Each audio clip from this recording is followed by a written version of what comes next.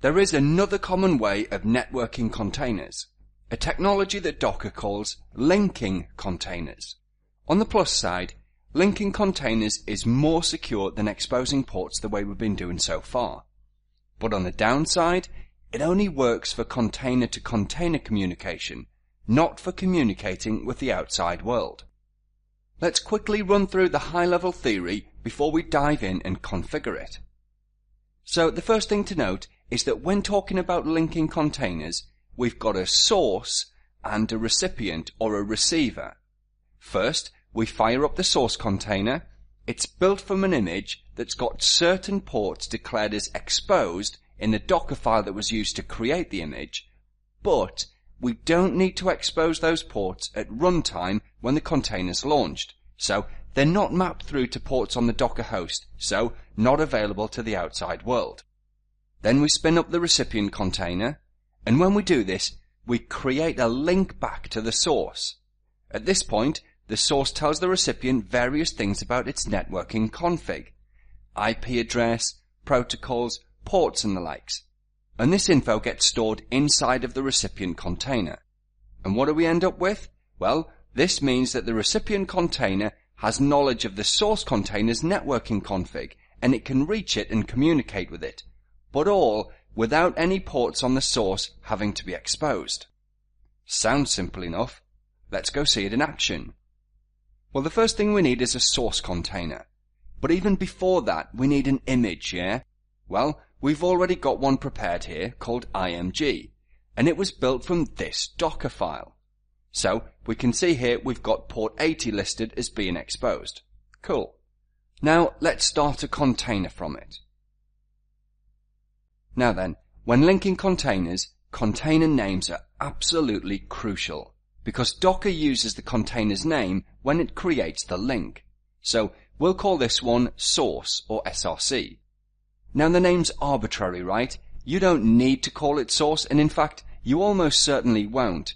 I'm just calling it source here so that it's uber clear that this is the source container.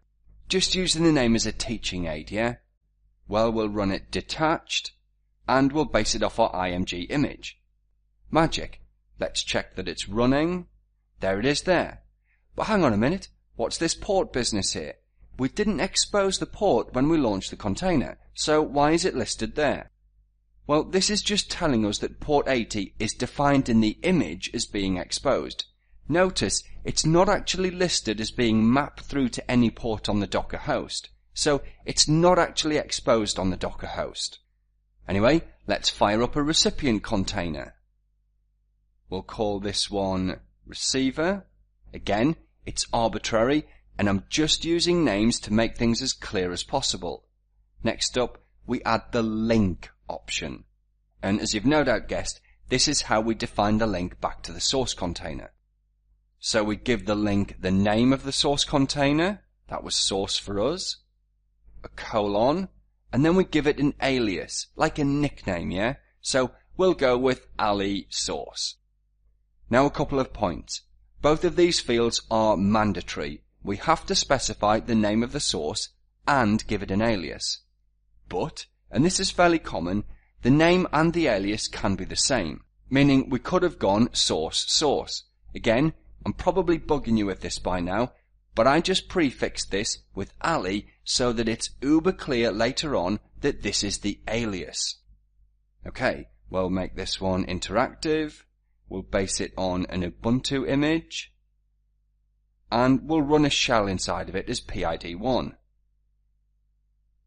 And you'd think I'd be able to spell Ubuntu by now. Let's go and fix that. Magic! We've got our two containers running, source and receiver. And the link's all created. Not hard at all, was it?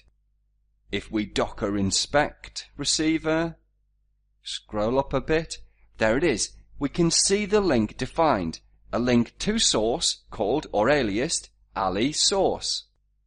But if we check here, there's no such link from the source to the recipient. No. Now then, remember when we looked at the theory a minute ago, we said the source populated the target with a bunch of network-related information. Let's jump inside of our recipient container and see exactly what that looks like. Now, first up, the source provides the receiver with a bunch of environment variables. These ones here that all start with ali_source. Let's do this. Yeah, that's better. So, a bunch of variables, right, containing details of the source container's IP address and exposed ports and the likes. Also, Docker adds an entry to the recipient container's hosts file. Yeah, this maps the alias name back to the IP address of the source. Magic. I love it, okay? But what's the point? Well, a couple of major things. First up, we already mentioned that this is more secure than exposing ports. Remember, we've got no ports exposed here. So in theory, only the recipient container knows about the source container's networking config. Great. Second up though, the recipient container can take these values and it can use them to dynamically and programmatically configure itself. And this is potentially awesome, okay? So let's say our recipient container has an app or an app script that starts when the container starts. And that app needs to talk to a service on another container. That'll be on the source container.